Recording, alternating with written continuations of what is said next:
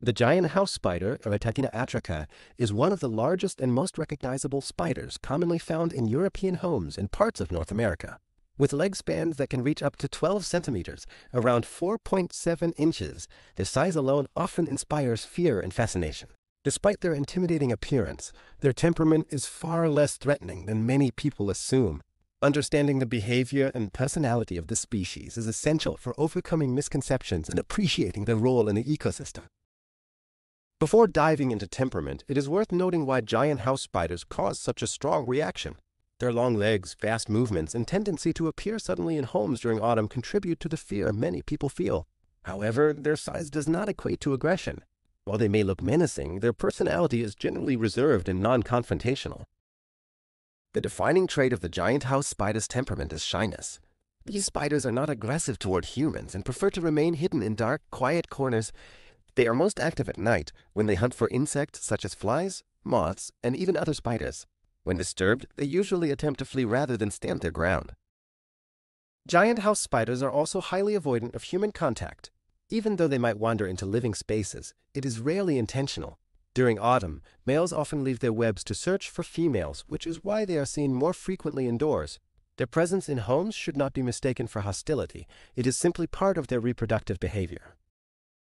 One of the most interesting aspects of their temperament is how they respond to stress.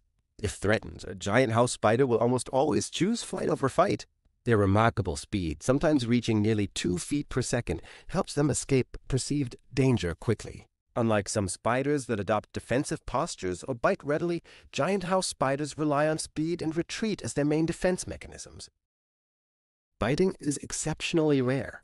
While they possess fangs and venom, they typically only bite if cornered or accidentally pressed against the skin. Even then, their bite is considered harmless to humans, comparable to a mild bee sting in sensation and far less medically significant. Interestingly, when kept in captivity by arachnid enthusiasts, giant house spiders reveal an even more subdued temperament. They can be observed calmly building funnel-shaped webs and waiting patiently for prey.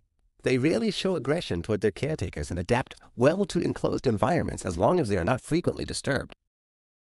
This passive demeanor in captivity reinforces the notion that giant house spiders are gentle giants of the arachnid world. They're opportunistic predators, not aggressive hunters, and they rely heavily on stealth and patience rather than confrontation. Giant house spiders are solitary by nature. Their temperament does not include social tolerance toward others of their kind outside of mating. Males and females only interact briefly during reproduction, after which they go their separate ways. Cannibalism can occur if one spider invades another's web, which highlights their preference for solitude. The giant house spider's temperament has long been misunderstood due to myths and exaggerated stories. Their speed is often mistaken for an attack, when in reality they are desperately trying to escape. Similarly, their sudden appearance in bathtubs or sinks is not because they are waiting for humans, but because they accidentally fall in and cannot climb out. In truth, the temperament leans heavily toward timidity, avoidance, and non-aggression. Recognizing this can help reduce the fear associated with them and promote a healthier coexistence with these fascinating creatures. The temperament of the giant house spider has ecological advantages.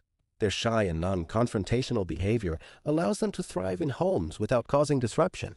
They help control populations of insects and pests, acting as natural pest managers. Their presence is a quiet and beneficial one, largely unnoticed unless they wander into open spaces.